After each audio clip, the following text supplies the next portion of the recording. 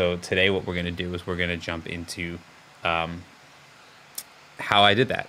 So we're going to kind of take it back, start with a different file, load in, talk about how setting up these things in Revit, how to get into it. Okay, so first things first, what I would highly suggest is if you guys, if you have a material, so if you have something like this set up where I have the scene already done from a previous version or a previous design, or maybe you have a different project and you want to use some of these materials and you really like the materials that you've set here, I highly suggest that you add them to your user library. Okay, there's a couple tips that I'll give you as far as the Revit side is concerned. First, I still am not using, let me go to complete here. I still am not using the direct link. So the way I use Twinmotion and the way sort of the flexibility I want with it, I'd much rather have file export from Revit.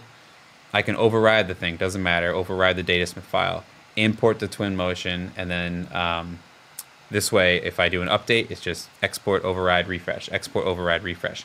Honestly, it's not that different than direct link anyways. You're refreshing now. The difference is I have the ability to export different things separately, right? So when you do direct link, you're basically forced, if I jump over here, you're forced to bring in whatever's on in your view, right? If you use Datasmith, you can bring in things separately. Yeah, that's fine. I'll keep it. So when you're importing too, there's another interesting thing.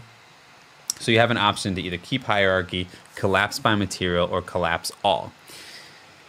For a long time, I was using collapse by material because what it does is it takes your Revit material and it combines the geometry so that you can, that's the selectability of it. So if you have something that's siding, it comes in as one object called siding, and then that's how you select it. I've actually been kind of moving towards keeping the hierarchy. Even though it makes the container really long when you open it, it adds a ton of flexibility. Because what that means is it actually is maintaining your Revit category system and the elements individually. So if you actually wanted to take one column and actually physically move it in Twinmotion, you can. Not all the columns that are the same material. So the only downfall is that you just have this gigantic container when you expand it, and I'll show you what that looks like in a second. But I would suggest that if you have lights, you want to process all, which is meshes and lights. And one suggestion I also have here is set all values to TM default.